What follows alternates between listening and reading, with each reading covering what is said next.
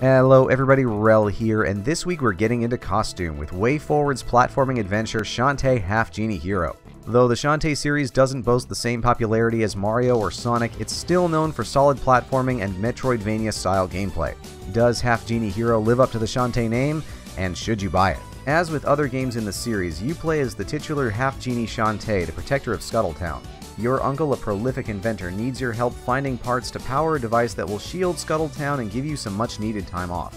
To do that, you'll have to explore Sequin Land in various levels, fight off hordes of enemies, and dance a lot. The main gimmick of the Shantae series is her ability to shapeshift into various animal forms through the power of dance. These animals give a variety of abilities, from the wall-climbing monkey to the charging elephant. You also have access to a number of magical spells, from fireballs to lightning clouds. While not strictly required, these spells are highly useful and can help you make short work of the game's massive bosses. Though the core gameplay is platforming, there's also an item trading mechanic in between stages. You'll have to talk to the townsfolk and occasionally revisit old areas in order to proceed.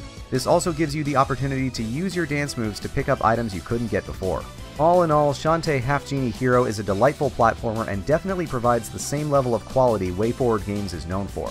The platforming is on point, the humor delightful, and you can finally appreciate the artwork in full HD.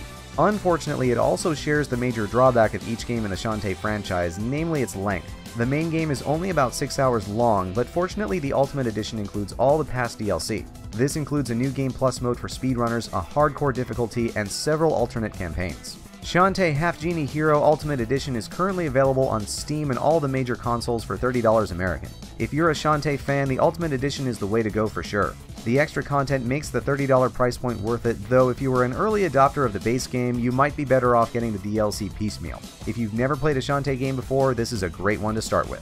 Thanks so much for watching. If you enjoyed this review, subscribe and click that notification bell to see more in the future. Leave me a comment with your thoughts on the game below, and I will see you next time.